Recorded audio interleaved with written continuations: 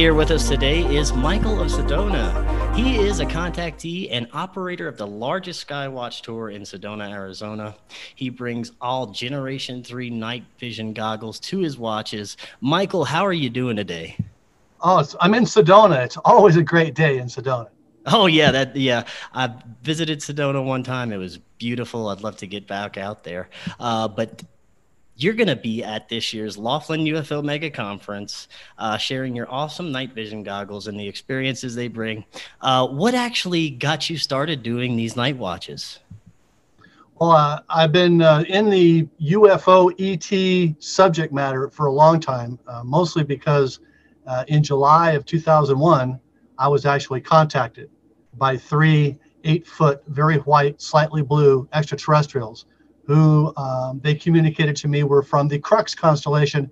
So I call them Cruxians. It's kind of a little bit like Nordics, a little bit like tall whites, but they're also unique. And I'd love to tell everybody about it at the conference in Laughlin.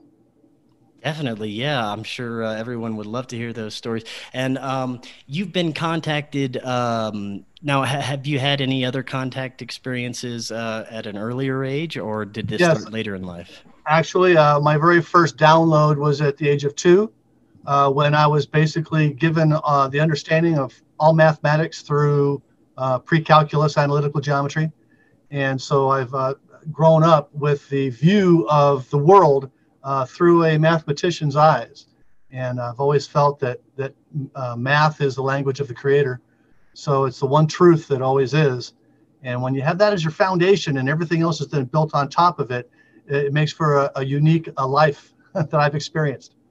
Now, based on a lot of the contactee experiences, a lot of the people that I've interviewed, most of the experiences, the personal contact experiences at least, for most people end up being positive experiences. Even if they were scared at first, if they do a little bit more exploration or regression into the experience, it becomes a positive experience. For you, was that the case with all of your experiences? Well, my first two interactions were download only.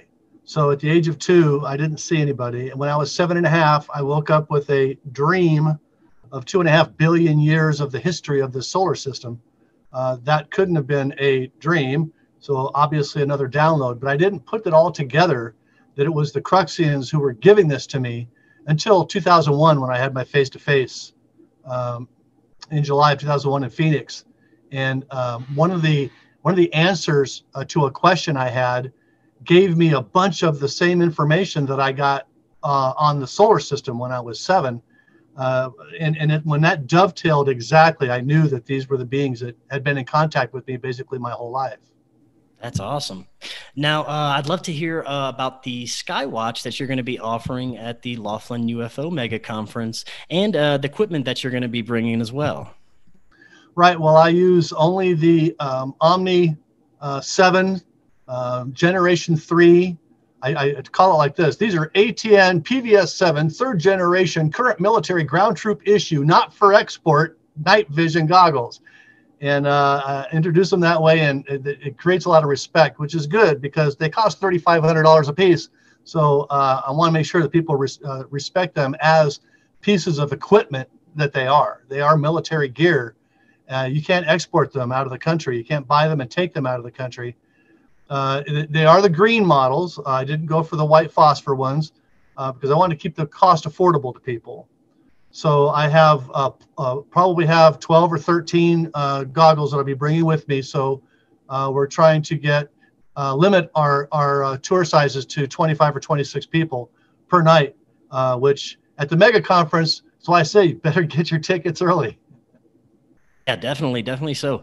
Now, what is, I guess, the odds or frequency that you're actually going to see something on a night watch that you can't explain or identify? Well, there are spaceships seen every night because a lot of what we see is part of our current $20 trillion Space Force, which until just last year, I was referring to as the secret space program. But now, because of President Trump, it's not a secret anymore.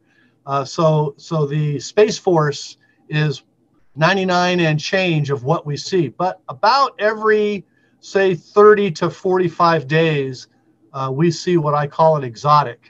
And that is one that doesn't follow the rules. Now, if you're a Space Force pilot, you're going to follow the rules, because the last thing you want to do is lose that gig. So when something does a big multi-zigzag, or something that's obviously shows it as not being a normal thing, then they don't know the rules, so it's not ours. Right. Yeah, this is going to be so awesome. Now, for people that want to find out more about your sky watches and your UFO tours, what's the best way they can do so between now and Laughlin? Well, you can check out Arizona UFO Tours, and then my personal site is Sedona UFO Tour Guide.com.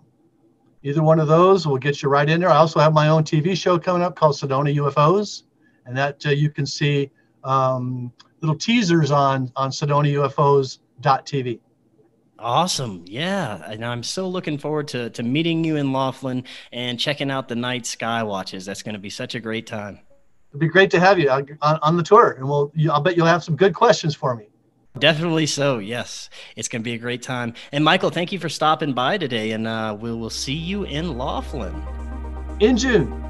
The Laughlin UFO Mega Conference is the world's largest. It's going to feature over 35 scientists, researchers, and contactees.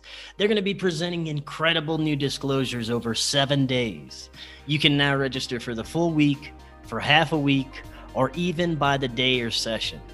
Not only is there going to be over 35 amazing presentations, you're going to get a skywatch, meet and greets, and exclusive film screenings.